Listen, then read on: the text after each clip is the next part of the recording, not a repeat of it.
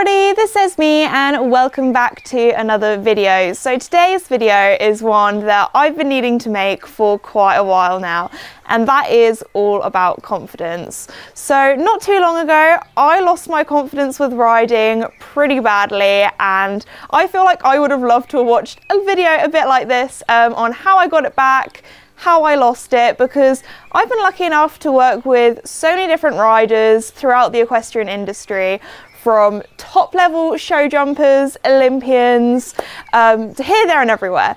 And every single rider I've talked to has lost their confidence with riding at some stage. Now, recently, as I said before, I've had one of the worst confidence knocks ever, but throughout my equestrian journey, I've had little times where I haven't felt as confident when it comes to riding, and I thought I'd talk to you guys a little bit more about that. So, I'd say the worst my confidence was probably back in the winter of 2021, January, February time.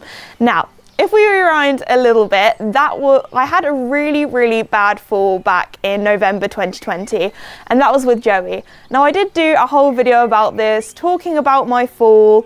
If you didn't know, basically, Joey and I went over a jump, he knocked it, got a bit annoyed with himself, zoomed off. We ended up getting very close to the end of an arena fence, and obviously Joey didn't want to go into the fence, so he did a little dodge. I was unbalanced from him having a little play around, back legs up in the air, that sort of shebang, and yeah, I just went bang, straight into the arena fence, hit my head, hit my ribs. It was so hard that, and made such a loud noise that my grandma, who lives next door, came out, was like, "What was that bang?"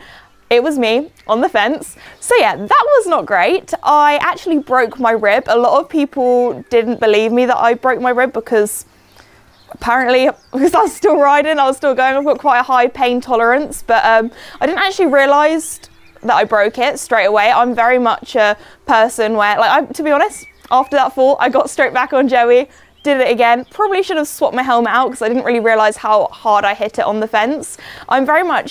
I've always been if I fall off, I need to get straight back on and do it again, because I feel like unless you're very severely injured, I feel like it's really bad to just walk away and then stop, because if not, you haven't done it again then.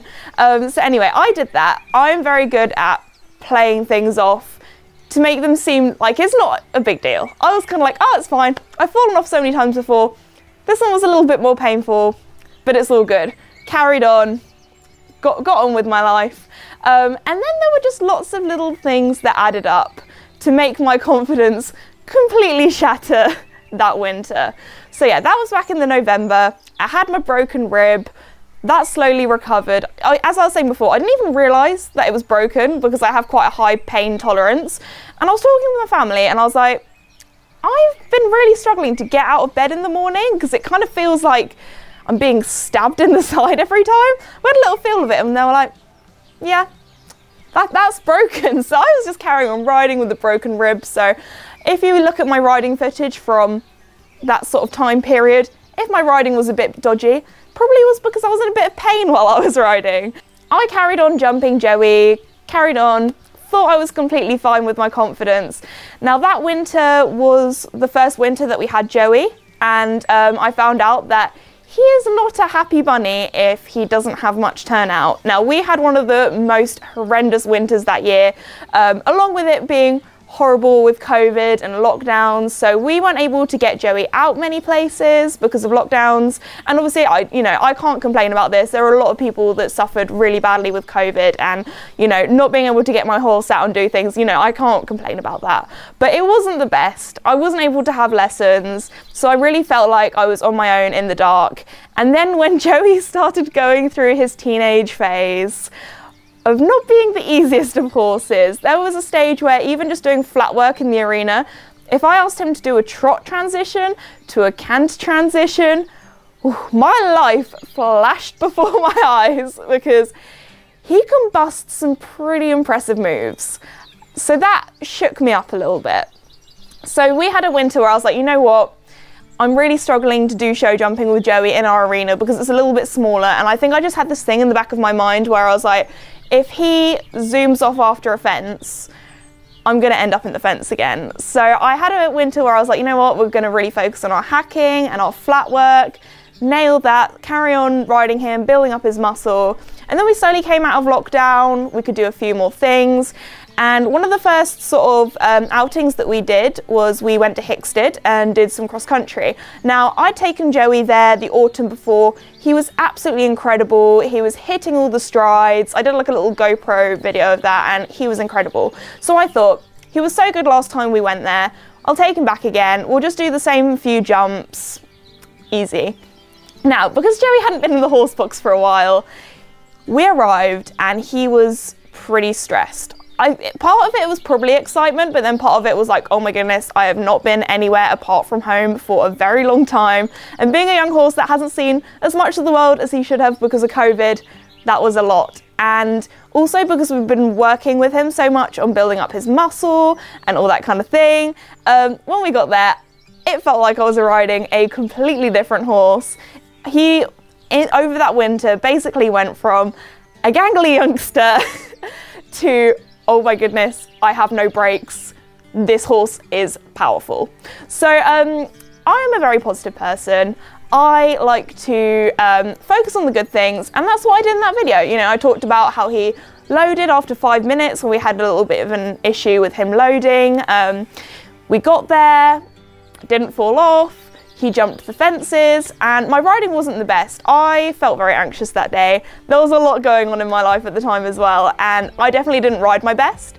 And I think again, I had that little thing in the back of my mind where I was worried about him zooming off after a fence or me falling off, all that kind of stuff. And I definitely didn't ride my best in that footage. And there was a lot to be said about that day. But I feel like I've learned a lot from that. For example, one of the things that I did was I did the sort of eventer style of, after he went over the fence, I would slip my reins rather than properly fold, because if he was to tank off afterwards. So basically I was getting a little bit left behind over fences because I was just so worried about him zooming off afterwards if I gave him too much rein. But I tried to make sure that as I was going over those fences, I slipped them back so he did have his neck and his mouth and all that kind of thing. But anyway, I've learned a lot since then and I feel like we've really grown as a partnership. But also, one of the other things that really knocked my confidence around that time was, this sounds absolutely ridiculous, but it was actually when we went to the Charles Owen factory and they analysed my helmet. Again, I kind of said before that I went through this phase, I was like, it's all fine, it's all fine. And then when they looked at my helmet and they looked at how smashed up it was, obviously it did its job, you know, it's like a crumple zone of a car, it has to kind of, anyway. If you want to watch that video and find out a little bit more about the crack in my helmet, I'll put some iCards up and things like that. And that was when I kind of had a, oh my goodness moment, because yeah, they were like, Esme, did you have a concussion? Were you in hospital after this accident? And I was like, no, I just kind of got on with my day, if I'm honest. So that kind of hit me a little bit when I kind of realised if I hadn't have been wearing that helmet, the sort of fall I had, because it was on the arena fence, so it was on a spike point kind of area, it really hit home. And after that, I kind of thought, oh my goodness, that could have been a lot worse. So that also really hit my confidence. So that spring, it was like, okay, the horse box is finally fixed. Lockdown is releasing. Let's get Joey out. Let's get our confidence back. So I had lots of different lessons with lots of different instructors that has been so beneficial. So thank you to all the people that have helped me with me and Joey's journey. And that was when I did my first competition. Now, I cannot tell you how nervous I was before that competition. I feel like, I'm really sorry, I feel like this video has kind of become like a me and Joey's journey. It's definitely been a journey, that is for sure. I wanted to get a young horse to show the up and downs, and there have certainly been some downs, but I cannot, you know, there have been so many ups as well. It's all been worth it in the end, even if it pretty much crushed, destroyed, crumpled my confidence, because going into that spring, the thought of jumping Joey made me feel physically ill. Now, I love show jumping. Show jumping is like my favourite discipline in my heart. You know, I always think of myself as a show jumper. And the thought of not wanting to do show jumping, I was like, what is this? My brain could not compute something I love so much became something I dreaded to do. So one of the ways I kind of got my confidence back was basically going completely back to basics. Doing everything until it became boring. So if that was doing pole work exercises and then gradually doing them as cross poles. And then one of the cross poles I was like, oh, this is too easy, this is too boring. Gradually building them up to fences. And I wanted to make, the reason why I haven't made this video last year, well, I did, and then I was like, you know what, I want to redo it. But also, I wanted to make this video when I got to a stage where I was feeling really confident with me and Joey's partnership. Having lockdowns and things, I feel like there have been so many things where we've gone a few steps back, but we've always gone more steps forward, which is a good thing. And, but yeah, anyway, I was so nervous before that competition because I hadn't really competed since doing YouTube. You know, I wasn't sure what it was going to be like if people recognized me. Would they come up to me while I was getting Joey ready? And I was like trying to get in the competition zone, focusing. And I thought, you know what? I will do a combined training. So we did dressage first and then show jumping. And I think the dressage actually really helped calm my nerves because I was like, with dressage, there's only so many things that can go wrong. You know, we can leave the arena, Joey can be unhappy, but you know, we're not going to be crashing into a solid fence, and hopefully I won't be like completely embarrassing myself. So I had so many little things in my mind where I was just like, there are so many things that can go wrong, you know. But we went out there, Joey smashed his dressage test. Show jumping, he was a little bit green. He did feel like a completely different horse, and since then we've had a lot of show jumping lessons. I've done some more arena cross country with him that he was amazing at, and it really felt like, you know, we were getting there as a partnership, which was incredible. That autumn we started having lessons with Trevor Breen, and oh my goodness, that first two like show jumping lessons, I haven't had too many lessons with him, but the ones that I have been incredible. And after every single session I feel more and more confident. I remember doing a show jumping course with Joey and being like, oh my goodness, this is what it's supposed to feel like, this feels amazing. And it was like, yes, he didn't feel like that gangly youngster anymore. He felt like a powerful horse, but he felt like a powerful horse that I had a partnership with, and we were on the same page. And when I asked him to half halt, he wouldn't zoom off with me, and it just felt so rewarding and so amazing. And I think one of the reasons why that confidence knock hit me so hard is because I have had a lot of little confidence knocks over the years, but I think because I felt so alone and so in the dark and I had no one to sort of hold my hand, being in lockdown and not being able to have lessons, I felt like to do show jumping again, I needed someone to be there to kind of tell me that I was doing all the right things, because I was so worried of maybe teaching Joey the wrong thing or knocking his confidence. Like, he was super confident. He was taking me to the fences. It was me that needed to sort myself out, if I'm honest. But we're now in a really good place. You know, we've been doing lots of dressage competitions, and he's been getting pretty much a rosette every time, if I do say so myself. He loves his dressage, he's awesome. So now I just need to get out there and do some show jumping competitions with him, that I will do at some stage, but work has been so busy and I've been away traveling over the spring and things like that. But it's something that I really want to do, not because I want to go out there and be the best rider ever, because that's not what my channel is about at all. Hopefully you guys watch my channel and feel a little bit better about yourself. Definitely this video, you'll watch it and be like, oh my goodness, why was Esme scared to go over a cross pole last year? You know, hopefully it can make you feel a bit better about yourself. But anyway, yeah, that's not what my channel is about. It's about owning horses and loving horses and riding horses. It's not, you know, I leave the competition to the professionals, you know, the Olympians. If you want to watch how to properly ride, you can watch them. But anyway, I've actually had quite a few. I thought I'd talk also a little bit more about my confidence knocks that I've had with Casper and with Mickey, and even with my past loan ponies, because although I had a really bad confidence knock then, there can just be lots of little things that can slowly add up. So if you guys have been watching my channel for a while, you'll know that Casper was my second horse. Well, all the horses I have, I've always owned. I've never sold a horse. I'm one of those people. I collect them and get way too attached. But anyway, when we were buying Casper, our budget was a lot smaller than all of my friends at Pony Club. And I think I learned from a very young age. I feel like you get to a certain age at Pony Club where, for example, when you're young everyone's having fun, it's all great. And then competition and things becomes a little bit more serious, and I feel like everyone gets to that stage where they start comparing themselves to others, which you should never do. Do not compare yourself to others. I did this in the past and it made me miserable. If that's, oh, there's this person and they're 2 years younger than me and they're competing at a higher level, or all this kind of stuff. Everyone has their own equestrian journey and everyone goes at different paces. Some people might have easier paths, some people might have more difficult paths, but at the end of the day, if you're improving and you're doing better than you were last year, then you're doing the right thing. Or even if you're not, as long as you're having fun, that's all that matters. Now with Casper, don't get me wrong, I love this boy. He has my whole heart. But I definitely went through the stage where I always felt like I wasn't good enough. Now, a lot of my friends had really nice horses, and I'm saying Casper's not a nice horse, but our budget was a lot smaller. He was a very young Connemara pony that had not done much in his life. A lot of the outings and things that I'd taken him to, and even like fences and things, it was the first time he'd ever seen all this stuff.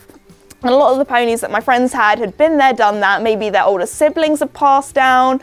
So our level was a little bit lower than people in my age group. And I always felt bad about that, because I was like, but why am I stuck with the younger ones? You know, all that kind of stuff. Anyway, Casper and we have had such an incredible journey, and I wouldn't trade it for the world. I look back at some of the old footage of us and it honestly makes me laugh. A lot of people labelled Casper as a naughty horse or a bad horse or badly behaved, but if I'm being honest, he was just very nervous and very anxious, and I had to be confident for him, and I think that's the reason why we managed to get through that rough patch where I would end up on the floor quite a lot.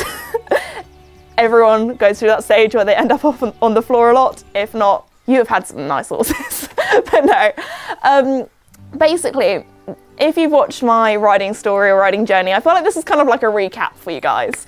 We went through the stage where me and Casper were in a very, very rough patch, and my parents were like, look, we're gonna have to like get rid of Casper, you're gonna have to stop riding him or something, because you're gonna end up in the hospital. And it's one of those things where I felt like if I had my own child and they were being bucked off their horse that much, I would say the same thing. So I think one of the reasons why I managed to get through that rough patch with Casper is because I had this belief, and I believed in him, and I persevered. And although, yes, I would go into those show jumping clinics nervous, I acted confident, and that made me confident. And I always think of confidence as a little bit of a trick. If you watch some of my old videos, I am pretty much whispering to the camera, and obviously now I'm very confident, bubbly, and I feel like the real me when I'm talking to the camera and to you guys. But I feel like YouTube has made me confident, but then also there have been times where it has absolutely crushed my confidence. But anyway, I'm very good at going off topic and rambling in these videos, so I hope you're enjoying a little bit of a chatty ramble. But anyway, I kind of learned then that confidence is a trick. It's not something that everybody's born with. And I was definitely a very shy kid at school or when meeting new people, and I still am, if I'm honest, when meeting new people sometimes, you know. It takes me a little while to get comfortable and things, but I found out that confidence is kind of like a trick. You kind of have to fake it till you make it, and that's definitely what I did with Casper.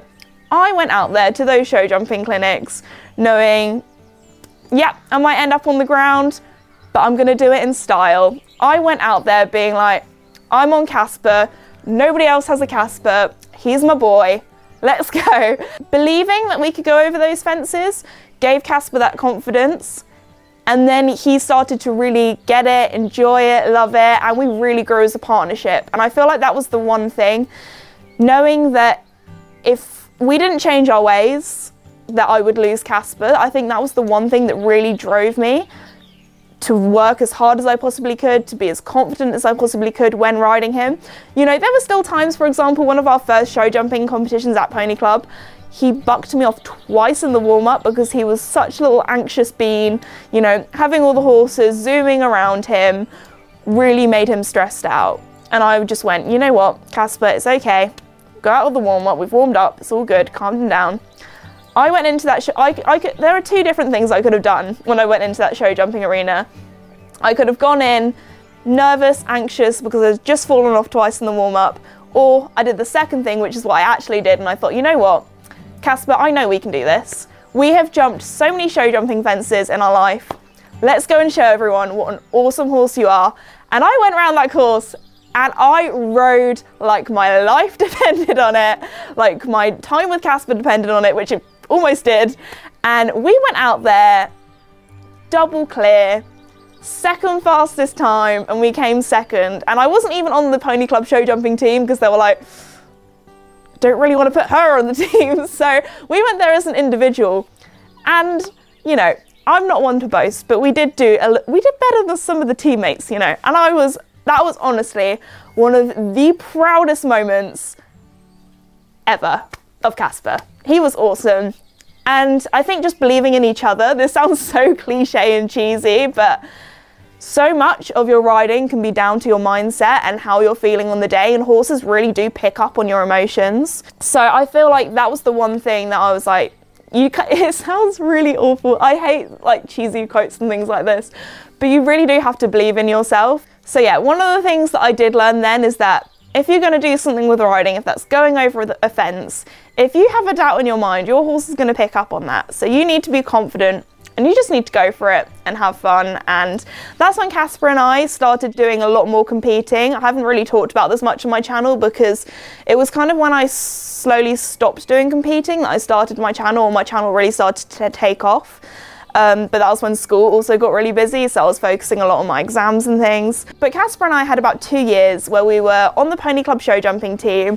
We went out there and at times we bossed it, at times I got decked. But I could tell that on the days where maybe I was a little bit more nervous, if it was a higher pressure competition and my teammates were relying on me, that was when I didn't ride as well. When I felt confident and I believed in Casper, that's when I did. So I feel like when I go out with Joey, that's the sort of mindset I need to have. Get that good canter, let's go for it. But also I thought I'd talk a little bit more about times that I've lost my confidence right at the beginning of my riding journey. Now I feel like because I started riding at a very young age, and I'm so lucky to say that I started riding at age 5, not many people were privileged to be able to start riding at that age, or even to have riding lessons in general, if I'm honest. When I first started, everything was exciting, everything, I felt super confident, you know, I always wanted to go faster, I always wanted to jump bigger fences, but yeah, riding school ponies are very different to lone ponies, and I definitely had a bit of a confidence knock when I moved to lone ponies, because obviously riding school ponies are very well trained, especially if they're having complete novices or beginners riding on them, and everything felt really easy. And then when I moved to lone ponies, I kind of had this realization that, oh wow, this isn't as easy as I thought. So my first lone pony was kind of like a share with one of our family friends who kept it here. He was really good. A lot of the time I just was like on the lead rein and things, and then when I kind of got off the lead rein with him, I actually had my first fall off Bradley. He was an awesome little pony, he was a cob, absolutely loved him. But there were times where he could be a little bit quirky, and that's when I thought, oh wow, not everything goes perfect all the time. So I had my first fall off him. And then also my other pony that I had that was a lone pony called Lola, she was very young. She was only 7 at the time and hadn't really done much. And I remember falling off at a competition with her, and that was like my second fall. And that really shook up my confidence for a bit. So I was on the lead rein with her for a little while as well. And she wasn't as good in traffic, so she was a little bit more nervous at times then as well when we went hacking. And that, obviously it didn't hit my confidence badly, but there was just like a little thing in my mind where I was like, okay, this isn't as easy as normal. Again with Mickey, you know, I felt like Mickey, don't get me wrong, absolutely awesome pony, love him again, he has my heart.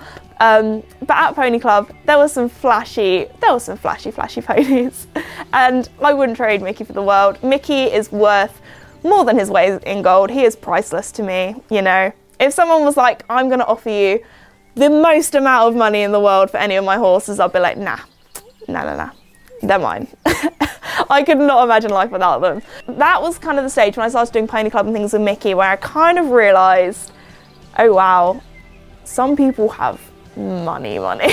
And I think also coming from like a non-equestrian background, when I first started Pony Club, I felt very, not unwelcome, but not quite accepted in different ways. So for example, you know, my parents weren't horsey, and you know, I can't blame them for that at all. They have been so supportive in my equestrian journey, and I really cannot thank them enough.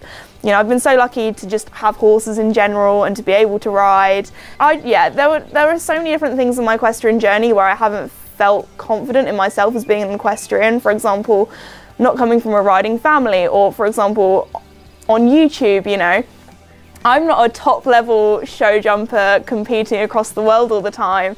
And there was definitely a stage where I felt like I didn't deserve the platform that I had, because I was like, I'm not the best rider in the world. Why would people want to watch my videos? I don't deserve all of this. And I felt a similar thing also when I got Joey, especially in lockdown. I felt kind of like, am I allowed to have a horse this young that I'm training, and all that kind of stuff. And obviously, you know, we went through a rough patch, but we're here now and we're both really strong as a combination. As I said before, YouTube has made me such a confident person. You know, if you told 13-year-old me that because of YouTube, at age 16, I went up on stage in front of 500 people, including Princess Anne, talking about my YouTube channel at the Pony Club conference, I would not have believed her. But also there have been so many other things that I still cannot believe that I've had the courage to do in my life, such as talk to top-level Olympic athletes.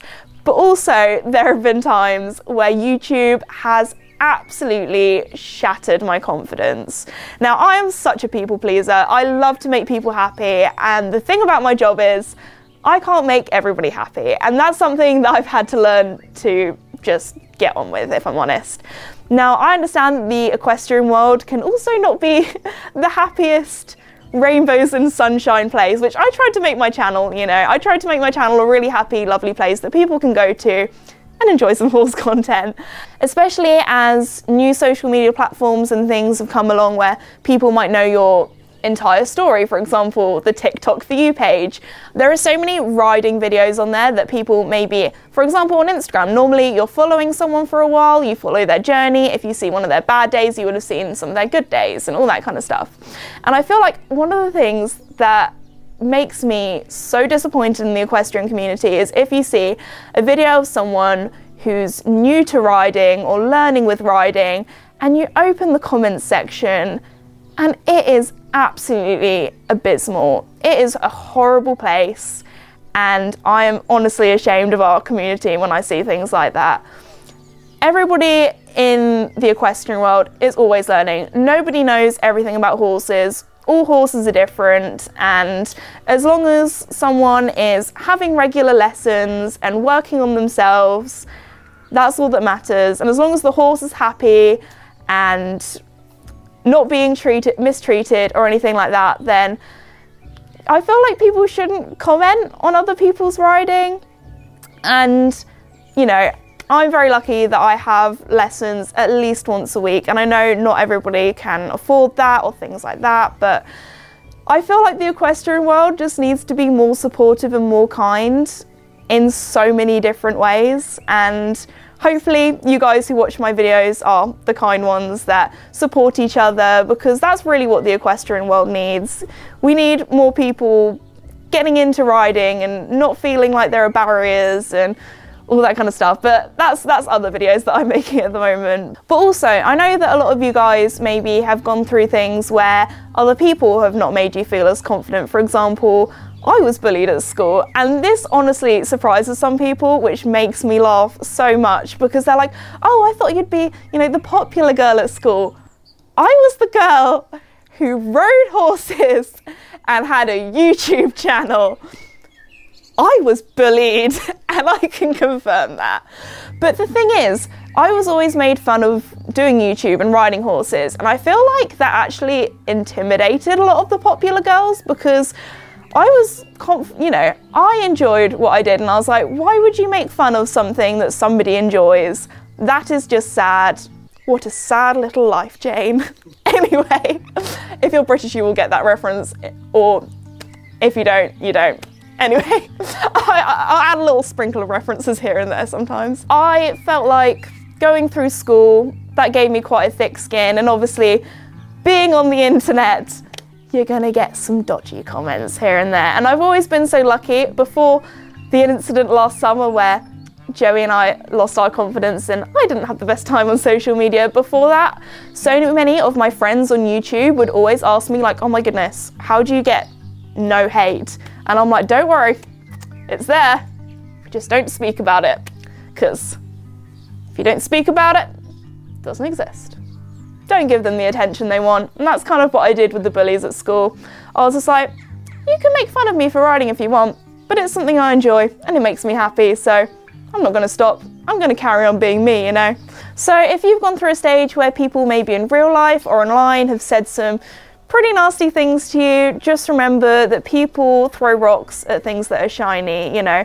They're not gonna punch down, they're gonna be punching up. And a lot of the time, I understand that people that maybe have said nasty things to me in the past have been going through a really tough time, which, you know, I can't give them an excuse, but a lot of the time, they're not happy people, and they can probably see that you're happy and want to try and steal that. And I often think of confidence as a flame inside of you, and a lot of people will try and put that flame out, but let that flame grow, and there we go. That is enough quotes and cheesiness from me today. I hope you enjoyed my little rant and my little ramble today. I love little chatty videos like this where I talk to you guys, because it honestly feels like I'm on FaceTime to a friend or something like that. So I hope you enjoyed it. Let me know in the comments below if you've ever lost your confidence and how you got it back. For me, again, with riding, it was very much do things until they become boring, and just do lots of little things where you're slowly pushing out of your comfort zone. You don't have to go, I'm really confident now, I'm gonna go and jump twice the size that I normally do, because that's not going to end well. But you just have to do lots and lots of little things to slowly build up that confidence. There are still times where I look back, I'm like, I could have done that a bit better. But at the end of the day, I'm still improving, and that's all that matters. But anyway, I need to stop rambling now. This video is going to be so long. I'm going to come home, I'm going to edit it and be like, Esme, why did you talk for so long? Also, if you have been affected by bullying or any sort of online hate or abuse, then I will leave some links in the description below if you need to talk to anyone or need any help. But anyway, I just want to say thank you so much for watching today's video. If you're new or have not done so already, please like and subscribe. It really does help me out, and I really do appreciate it, and I'll see you all next time. Bye!